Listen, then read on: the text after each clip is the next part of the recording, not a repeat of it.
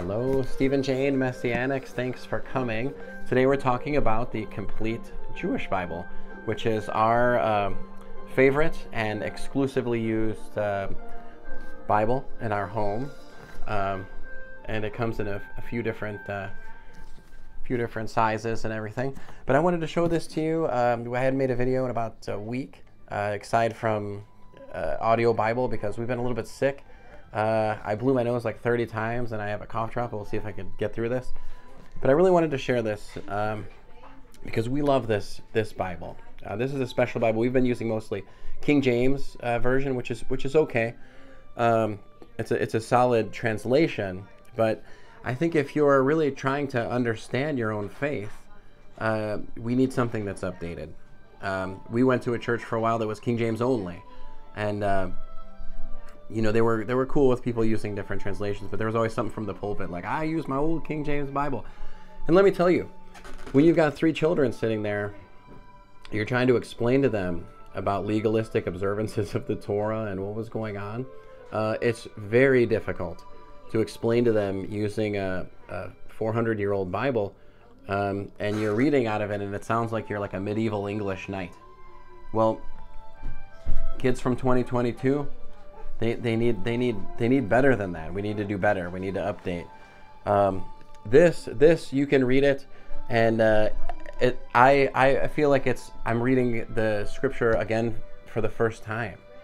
I really do, with new eyes, like from a first century Gentile believer who was lawless and was thankfully given this gift of faith as a gift. I was delivered out of atheism at the age of 29. And when I read this, I've been reading it only for about a year now. It's like I'm reading it with new eyes. Everything that the European and Roman theologians and translators stripped out on purpose, and all the purposeful changes that they made and interpretations have been taken out. And this is more true. So what I'm going to do is I'm going to show you the 3 books that we have. I'm going to read the purpose of the Complete Jewish Bible. I'm going to show you some of the sections that we love. There's so much in here. I'm going to read a side-by-side of a couple scriptures, King James and the Complete Jewish Bible, which if you're a King James only person, you need, and you, especially if you have a family or a teacher, you need to listen to that to really appreciate what we have here. Yeah, and that's about it. So this is the large print version, Complete Jewish Bible. This is great for a lot of reasons. Obviously, it's bigger print. I don't know if you can even see it, but it's bigger print. There's no study guides in here, but it does have the sections with the Torah portions, and as you can see, I put my own little tabs in there. So we have this one. Then we have the regular version. It's not a study Bible. I think you can get this for a reasonable price. This is the leather bound or faux leather or whatever it is, and it's great. It's just the regular scriptures, the Tanakh and the New Covenant, and then we have my favorite, which is the Study Bible, Complete Jewish Study Bible. And this, I think it was about $50. I would recommend this to anybody who loves Yeshua, loves the God of Israel, believes in the Messiah, and just want to grow in your faith and, you know, learn the truth. And for us, what learning the truth was going back in time to where finding everything that's Roman, everything that's pagan, and all these different theologians that hated the Jews, that I think hated the God of Israel, and were very confused. We strip all that down, and we approach it with new eyes. And this translation is really a great blessing in that respect. The Complete Jewish Bible has study guides. You can see that. A lot of study guides. And the study guides in here, it's interesting. There's some entries from, or some of the study guides are from the Talmud. There are rabbis. And then there are some that are from even Christian theologians that want to believe the truth, that are inclined to think for themselves and look at the text you know, not through like a weird Roman kind of agenda. Yeah, actually that's my favorite one, Torah and the Messiah. There's a lot about the Torah in here. We're gonna get to that in a second. But if you want to get your Bibles ready, if you wanted to read along with these scriptures, just before I get it set, because I'm going to read David Stern's purpose. But it'll be 1 Corinthians chapter 9 and Matthew chapter 5. 1 Corinthians chapter 9 and Matthew chapter 5. Okay. Let me read this. This is from David Stern. Purposes of this version of the Bible. Therefore, I owe it to my readers to state the purposes of the complete Jewish Bible. 1. My first purpose is, as I said, to restore the unified Jewishness of the Bible, and particularly to show that the books of the New Covenant are Jewish through and through. 2. The second aim of the complete Jewish Bible is to express the Word of God, Tanakh and Brit Hadashah together, in enjoyable modern English. I want the Bible to be accessible and easy to read, flowing easily from the page into the mind and heart, unimpeded as much as possible by the differences between the environment of the Bible and that of the present. 3. My third purpose is to make the CJB, Complete Jewish Bible, fully usable in a Messianic synagogue, where the Brit Hadashah, New Testament, New Covenant, would be read in the service along with the Torah and the prophets. The CJB can be used to follow the readings in a non-Messianic synagogue as well. And finally, I am supplying at last what my fans have been asking me for, a single volume containing my version of the entire Bible. Let's see. And then it goes on to talk quite a bit more. But that was his purpose. And I love that. I love it. I honestly, like I said, reading this is like reading the scriptures for the first time. And when I show the side-by-side reading of 1 Corinthians and also Matthew chapter 5 of Yeshua's words, you'll really get to see this. Because if you're reading it through this other lens, you really could see it as if, Judaism became a separate religion after Yeshua was resurrected. Or you could really look at it and believe that, after Yeshua was resurrected, he was no longer a Jew who went to synagogue, who read from the scrolls, who knew all the prayers, who followed the schedule and all the appointed holy days. You could easily think that he just did away with that. I mean, you've heard of that. He did away with the law. That's like the height of ignorance. And that's what we need to combat as believers, Messianic believers. But you could really see how someone could look through the King James Bible, read it, and come up with this, or look at some of the theologians from Rome, or even Martin Luther, some of these other people. You could see that Judaism is like a separate religion, and Christianity was born. But this is actually not true at all. But that's a whole another thing. Just remember this. This is the key point. Yeshua himself, none of the disciples or apostles, Shaul, Paul, he didn't become Paul when he had his vision. He was always Shaul. That's like another thing. He wasn't Shaul and then he was Paul.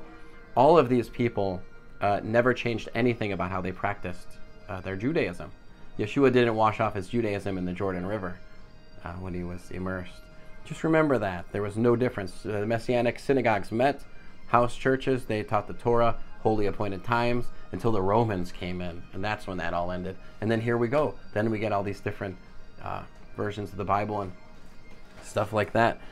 So I read the purpose. I'm going to show you some of the sections. I just love this. Here's a section where they show different prophecies.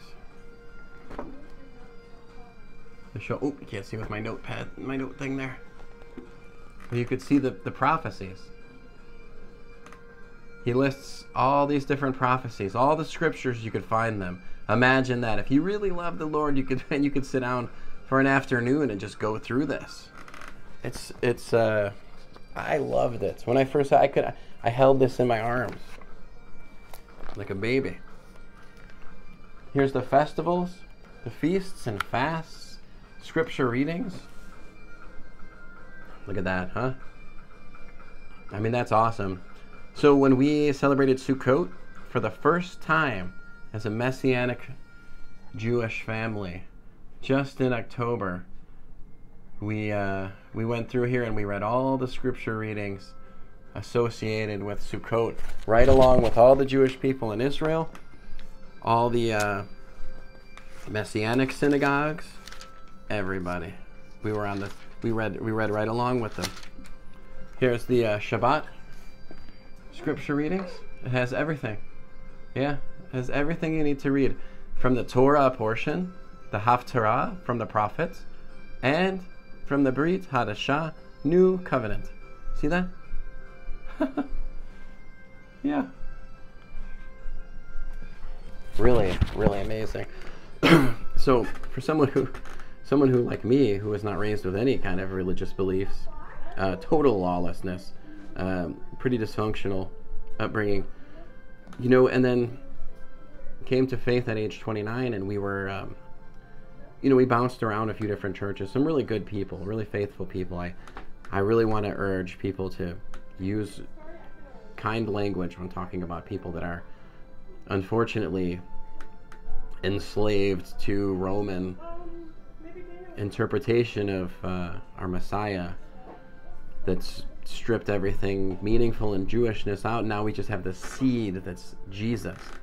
And remember, Jesus, the name Jesus Christ is valid. You could see by evidence by how Hollywood and the enemy makes fun of it, but there is no real connection to our Messiah.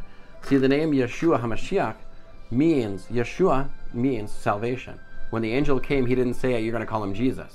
Like you read in the Bible, it says, hey, you'll call him Jesus in Luke. But he said, no, you'll call him Yeshua, or Emmanuel, and God with us. And you will call him, his name will be Yeshua, which means salvation. So when you say Yeshua, that's actually what he said, what his mom and dad said, and what his brothers and sisters called him. Jesus Christ is something that came later, and it doesn't have that same meaning. I'm okay with either one, but it's important. Meanings of names are important, and when you use the Hebrew name Yeshua, which I do from now on, I will, and with no objection to Jesus, remember that it has a meaning. And so when you throw my notes. When you read this version of the Bible, which is much, much closer to the real meaning of the gospel, it'll blow your mind. I feel like I have just been coming to faith, sincere faith in the Messiah Yeshua in the last few months. I believe I've been saved, but there was something wrong there. So now this is where it gets good. Go to 1 Corinthians chapter 9. 1 Corinthians chapter 9. And this is really where it shines. Stuff like this.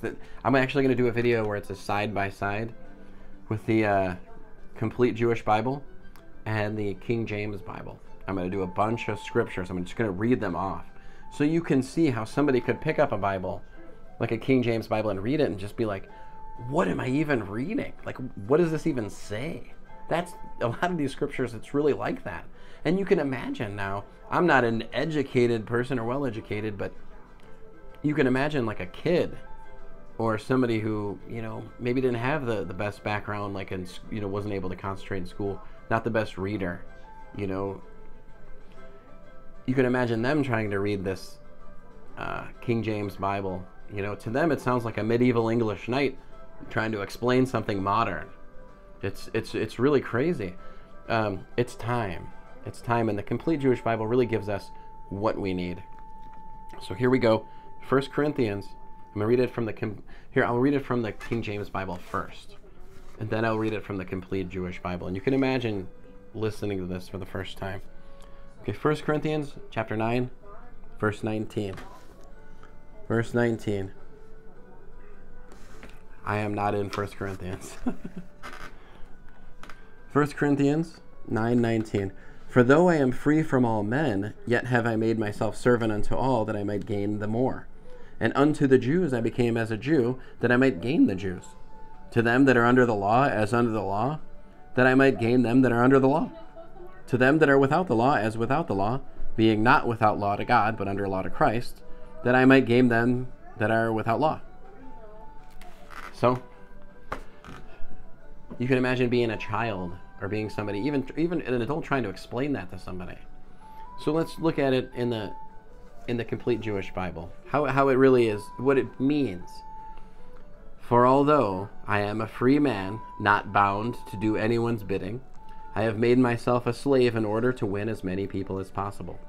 That is, with Jews, what I did was put myself in the position of a Jew in order to win Jews. With people in subjection, this is it, listen. With people in subjection to a legalistic perversion of the Torah, I put myself in position of someone under such legalism, in order to win those under this legalism, even though I myself am not in subjection to a legalistic perversion of the Torah. With those who live outside the framework of Torah, I put myself in the position of someone outside the Torah, in order to win those outside the Torah. Although I myself am not outside the framework of God's Torah, but within the framework of Torah, as upheld by the Messiah. So, simple as that, you know. Now let's go to Matthew chapter 5. Let's go to Matthew chapter 5. I try not to be bothered by this. Chapter 5, verse 17. Matthew chapter 5, verse 17. I got my bagpipes going. I learned not long ago that I'm 30% Scottish. I was always told I was English and German and Irish, but I'm actually 30% Scottish. I'm going to embrace that, baby. All right. 5, verse 17. Listen to this. This is the words of our Savior. Think not that I have come to destroy the law or the prophets. I am not come to destroy, but to fulfill. For verily I say unto you, till heaven and earth pass, one jot or one tittle shall in no wise pass from the law, till all be fulfilled. Whosoever therefore shall break one of these least commandments, and shall teach men so, he shall be called the least in the kingdom of heaven. But whosoever shall do and teach them, the same shall be called great in the kingdom of heaven. Now, let's read it like a normal person and not like a medieval English knight. And not with anti-Jewish translators. Don't think that I have come to abolish the Torah or the prophets. I have not come to abolish, but to complete. That's telos. It's to complete. It's not to end. They never use that to end. It always is good and to complete.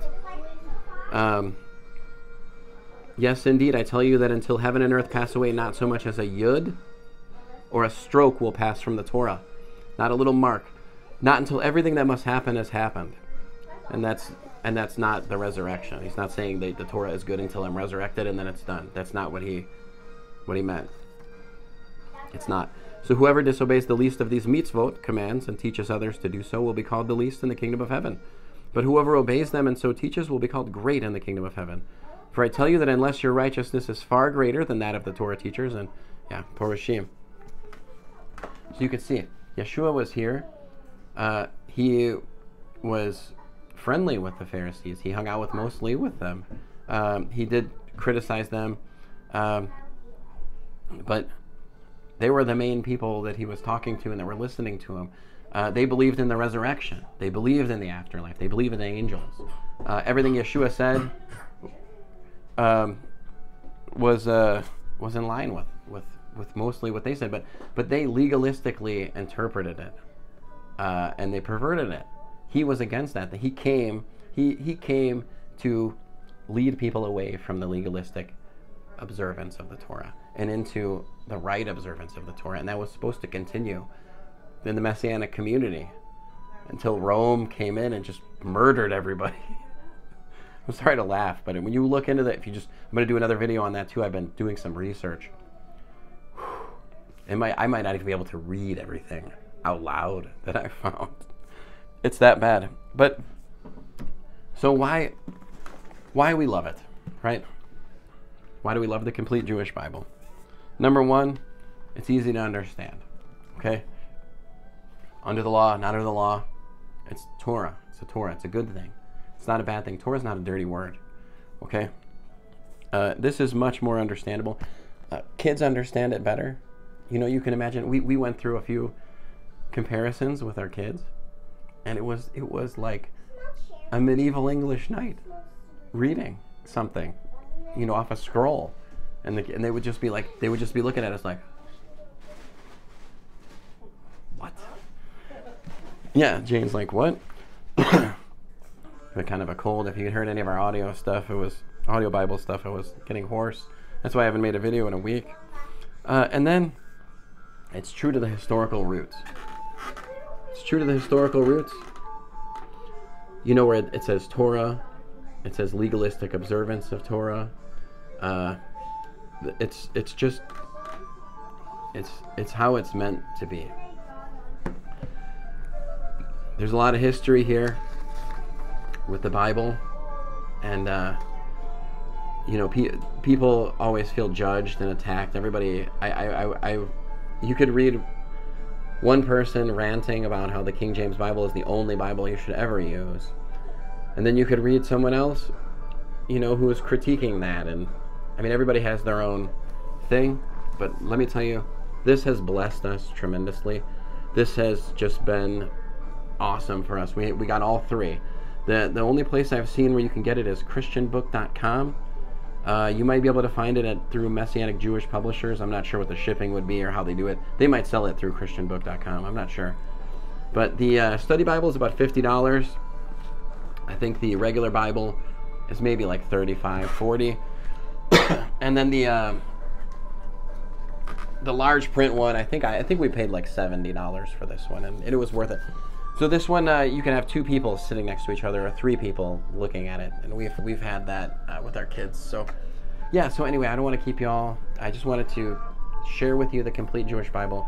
We love this Bible, and I would encourage all of you not to throw away, you know, King James Bibles or anything, but our King James Bible, when we got this King James Bible, when we got this Complete Jewish Bible, our King James Bible has been collecting dust. It's been sitting on the shelf. Same with the NIV, and we have this one, which my dad gave me, which is awesome. My dad gave me this as a present.